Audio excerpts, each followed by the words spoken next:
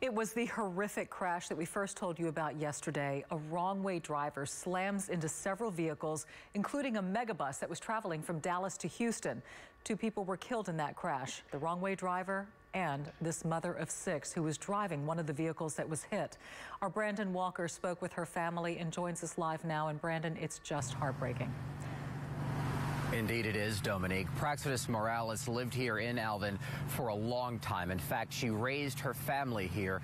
Her daughter tells me that she was on her way back to Alvin last night because she had to pick her up in time from work at 6 o'clock. When she didn't get there, she didn't know what happened, her daughter says, until the phone rang. That's when she found out.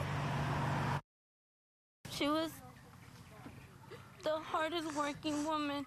Praxedis Morales knew how to fight. It wasn't easy for this mom of 6. She always tried her best selling quilts, selling perfumes to feed us when we were little. Yet she survived, says Francesca, her eldest. And through it all, she left me. She loved. To know what Morales meant is to see the grief in her children's faces, from her eldest, Francesca, to Roman, her youngest. They lost their mother yesterday. Just broke my heart. Killed after a driver crashed head-on into her car on I-45 in New Waverly. Doctors tried, but couldn't.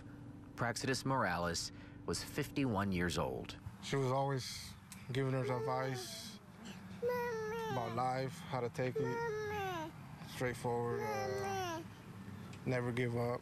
Part of that lesson included keeping faith within family. She lived by prayer. Loved a good adventure, too. She was the bravest woman I have ever known. In a sense, that bravery, that strength makes this loss sting ever more.